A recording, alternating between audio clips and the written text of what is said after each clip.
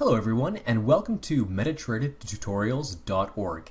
Today I'm going to go over in detail of how to use the Fibonacci tool and more specifically how to change the properties within the Fibonacci tool to show the actual price levels rather than seeing the relative percentage differences or levels within the Fibonacci tool.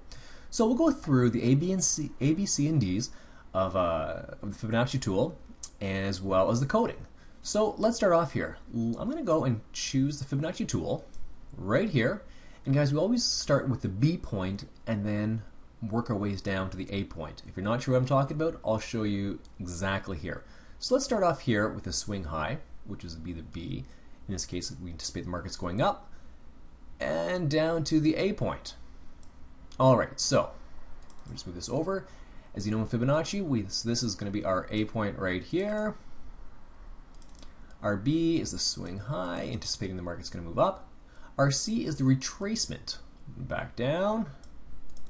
And D is the completion of the Fibonacci sequence that we anticipate typically at the 161.8, which was right about here, somewhere up here. Okay, so as you can see, on the right-hand side, after I've drawn the Fibonacci line study, you can see the different percentage markings here on the tool. Now, however, I know a lot of people, they have strategies associated with using Fibonacci. As an example, you may put your take profit at the 161.8 level, but some people might put it about 10 to 15, maybe even 20 pips below that point, just in case the market goes close to it, but then there's a retracement. So it's a safety measure, so to speak. So right now, if I want to place an order, I'm going to actually have to go to this point. I may even use my crosshairs, and there we go. We're on 618, and here I can see in the side what the price point is. Wouldn't it be nice to actually have, at these different levels, actually have the price point show at the retracements as well as the extension? Well, it can, and I'm going to show you how to do that. So, on the Fibonacci tool right here, you see this dotted red line. Let's click it, double click it to activate it with the left mouse click. Then you right click, go to Fibo Properties, and here is where we actually change the coding. Very simple to do, and I'll show you, I'll walk through it very quickly.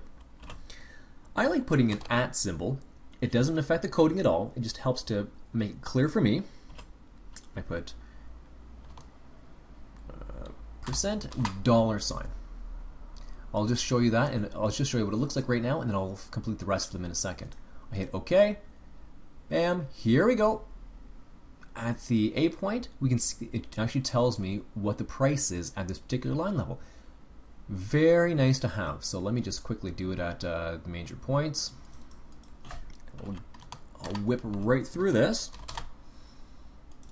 and you can see exactly just how easy it is to do.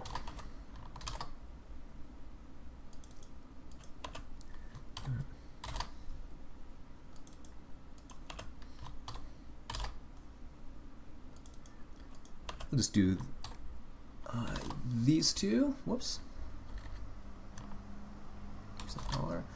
And at the 618. Right. Here we go, folks. Check it out. Look at that. At each level of Fibonacci, we actually see the price point, so it'll make it a lot easier in order to place your trades. Hope you guys found this useful, and if you have any questions or comments, please feel free to leave them on the blog. And if you have any other suggestions, love to hear it, and we can do more videos in the future.